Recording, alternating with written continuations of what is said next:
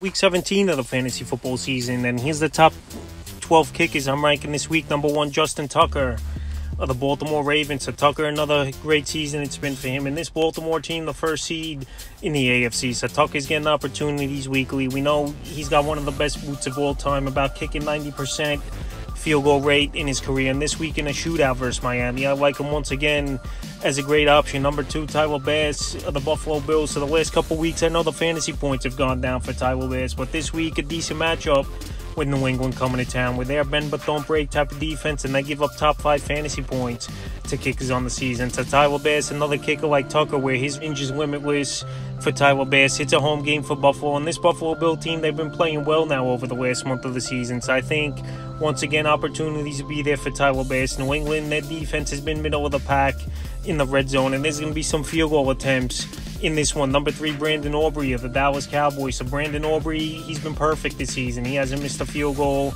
And this Cowboy team over the last couple weeks, they've stalled out at drives where they've had to settle for field goals. So this week in a potential shootout Saturday night versus the Detroit Lions, where I think both teams are going to go up and down the field and put points on the board here. Brandon Aubrey's a kicker that's been perfect. It's a home game, which is indoors as well for Dallas. The top kicker is going into the week. Number 4, Jason Sanders of the Miami Dolphins. This was the hero last week in the game for Miami. He hit 350-plus yarders in that one versus the Cowboys, and then a game-winning chip shot to walk it off. So this week in a shootout at Baltimore, where I think both offenses can go up and down the field. Both kickers are great kickers this season. And Sanders, he's had 4 games in a row now with double-digit fantasy points. I think, once again, there's a good possibility he goes into Baltimore and finds that double-digit mark once again. Number 5, Jake Elliott of the Philadelphia Eagles. So Jake Elliott, it's been a great season kicking the football, and he's on one of the top offenses in the league. So this week with a good matchup versus the Arizona Cardinals that don't stop anyone. Eagles putting up a lot of points still, even though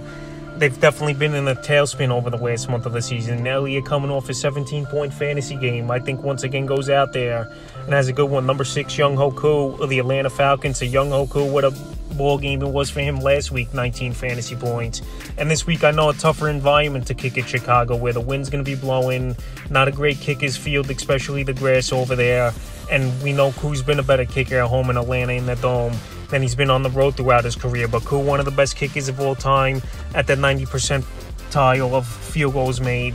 And this week at Chicago, I think once again Atlanta's going to get in some field goal range, get Koo opportunities, and he's been solid, like I said, all season. Number 7, Harrison Butker of the Kansas City Chiefs. So he's been a good kicker this season, Harrison Butker, in terms of percentage and getting it through the upright, only missing 1 field goal on the season. But the chances, believe it or not, really haven't been there week in and week out for Harrison Butker. With this Chief team, pretty much it's been touchdowns or short-range field goals. But last week the Chiefs didn't score much.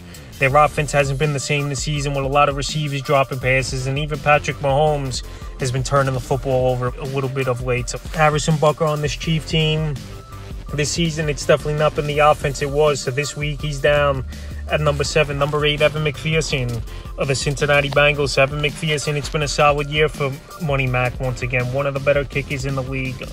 Limitless type of range for him, 50, 55 yards. He could kick pretty easy. And this week, it's a decent matchup at the Kansas City Chiefs. A bend but don't break type of defense where field goal opportunities have been there throughout the year for opposing kickers. So I think Evan McPherson, in a game where they're going to need points and try to grind it out, is a Cincinnati Bengal team. I think McPherson could be a decent option once again this week. Number 9, Jake Moody of the San Francisco 49ers. So Jake Moody this season, a lot of ball games with extra points. He's on a high-powered offense, one of the best offenses in the league. And this week, though, on paper, a great matchup at the Commanders that give up the most fantasy points to kickers on the season. So Moody's got a big boot.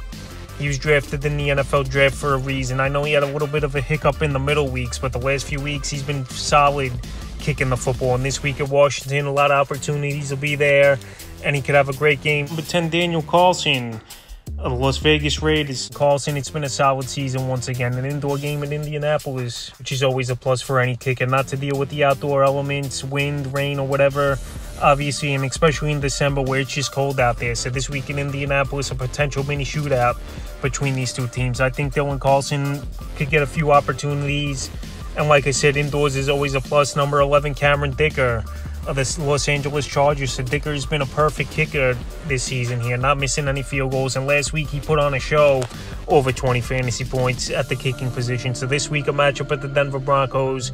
With their defense, they've been vulnerable to giving up kicks. We saw last week Ryan had a few opportunities, but he did miss 2. But he did hit the big one, 50-plus yards to end that ball game. So in Denver, good altitude.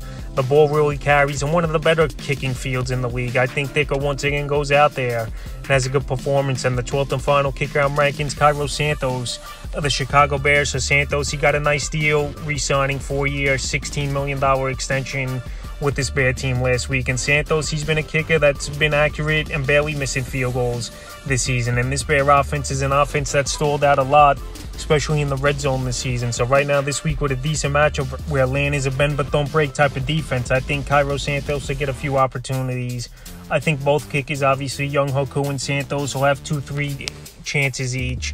And this could be a grinded out type of ball game over there in Chicago this week, with Santos being an accurate kicker, getting rewarded, like I mentioned, with the extension. So that's the top 12 kickers I'm ranking for week 17 of the fantasy football season.